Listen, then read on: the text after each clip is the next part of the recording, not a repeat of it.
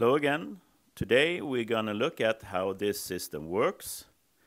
What is one of the key factors to get water from one place to another, like this.